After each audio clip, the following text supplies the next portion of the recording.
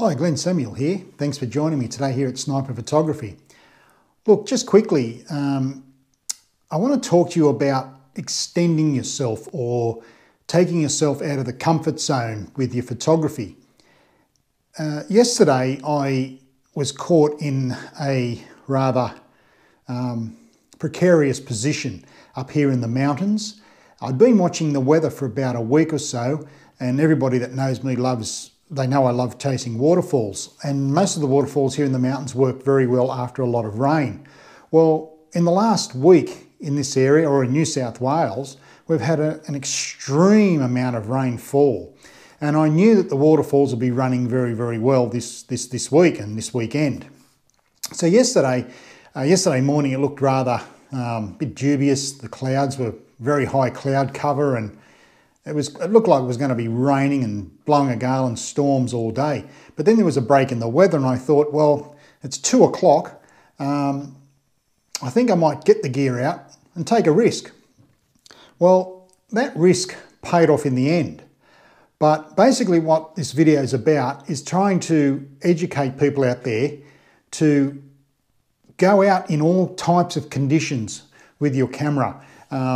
Rainy days and overcast days are absolutely magnificent for photography because the light's a lot softer, it's a lot more workable. But this particular day, yesterday, there was one particular waterfall that I've always wanted to photograph, but I'm led to believe it's very hard to get to, and they weren't wrong when they said that. The track leading into this waterfall is horrendous. I mean, talk about take yourself out of the comfort zone, and that's what this video is about. It took me 30 minutes to get to the base of the waterfall and about 55 or nearly an hour to get back. Now, part of this track is built by the National Parks in New South Wales, where they've put signs and a couple of seats and wooden paths, which is fantastic. But after about halfway down, there's none of that because the terrain is that rugged, there's no way they could build it. It's as simple as that. The path that I took is being cut in by various people over the years. Now, I know for a fact not many photographers go to this location because it's so hard to get to and it's quite strenuous. But on top of that, when you throw in the most ferocious storm I've ever been caught in my life, and I've been around a few places, it was horrendous. By the time I got down to the falls, the clouds had covered right over, and it was very dark where I was, which is great for photographing waterfalls. But the idea was to take myself out of the comfort zone, which I did, but I didn't expect it to be this hard.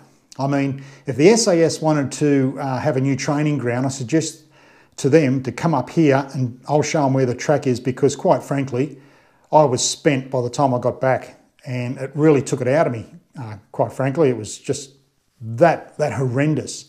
But at the end of it, I felt really good because I'd achieved something that I had never achieved before. It was just a pleasure to see the two images. I only got two images because I didn't have much time at the end of it when I put them back into the computer here. But basically, I think for people, when they see dark clouds or a bit of rain, they don't get their cameras out. I think that's a bit sad. Go out and challenge yourself.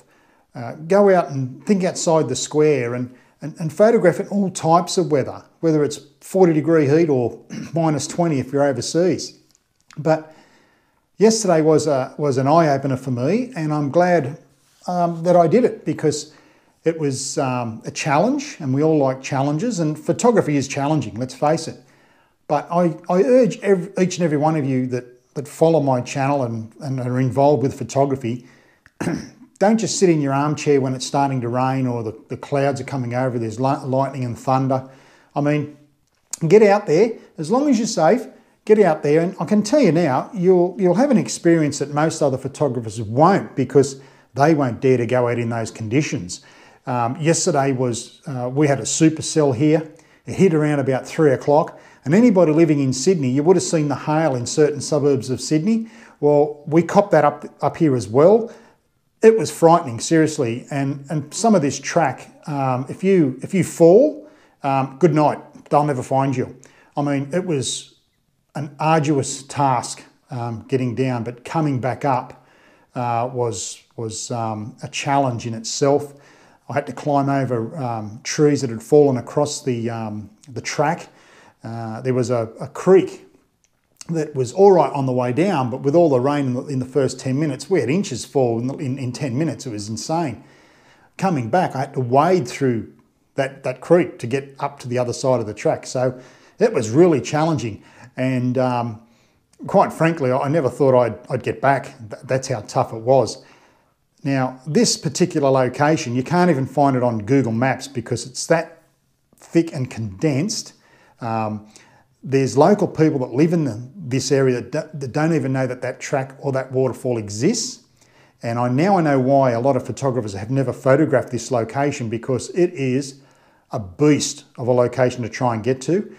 And on top of that, when you throw in a supercell storm on top of you, it makes it even more challenging.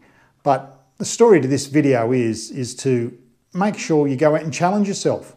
Go out in all types of conditions. The Canon cameras I use are sort of like weather resistant, and my camera bag has a rain cover, so my equipment was safe. I just had to dry the camera bag out overnight.